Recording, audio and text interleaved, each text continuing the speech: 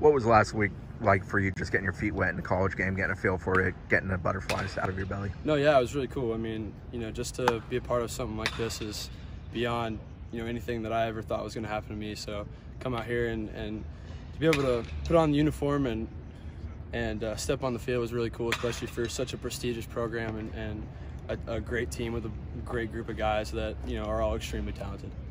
What was the home run like on Friday? What was that moment like for you?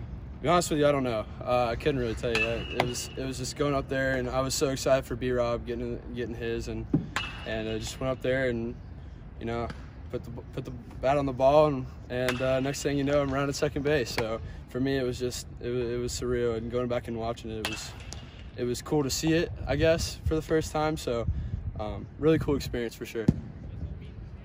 What do you pride yourself most in your approach?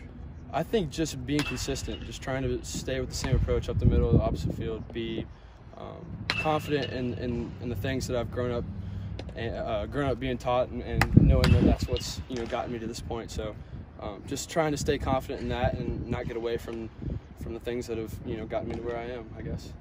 How much have guys like Alex and Reese, guys who have been around a college game for a long time, how much do they help prepare you guys for that first moment? I mean, you can't even put words to it, to be honest with you. Just the amount of knowledge, and I was telling some of my guys back home, it's like, man, I thought I knew a lot about baseball. I come in here, I don't know anything. So it's been awesome. I mean, from Brett to Alex to Reese, all those guys have been really helpful and have taught me a lot. Not only just about the game, but how to approach it.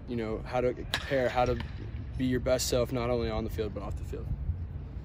Obviously, that right field fence is there for you to use, but how important is it to you to not get too locked in on it and still use the whole field? Well, yeah, I mean, I think it's important just to keep my swing the way I want it to be. It's to think the opposite field, not necessarily trying to manipulate my swing in that way, but more or less think with that approach and react in. So just try to focus on staying through the zone as long as possible. Have that Albert Pujols, that Joey Votto approach to just stay in the opposite field, and if things come in, put the bat on the ball if I can. If not, we'll look for the next pitch.